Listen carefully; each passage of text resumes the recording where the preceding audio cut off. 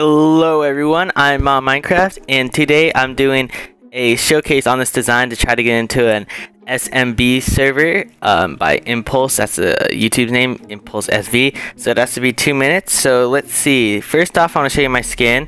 Here's my back, not really that much, and here's my front.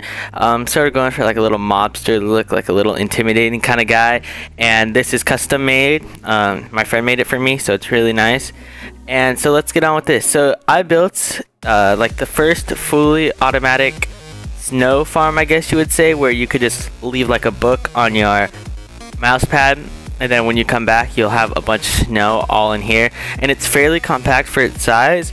So right here you have the on switch, which activates this timer, which then eventually dispenses iron shovels, and then you have your like little things. I'll show you it's like a clock, which then, so when you're breaking snow, it pushes off the snow, and then this is a little timer, and then this is just used for the clock. Then when you want to turn it off, you just hit it off, and then it'll stop. So I could give this a little demonstration.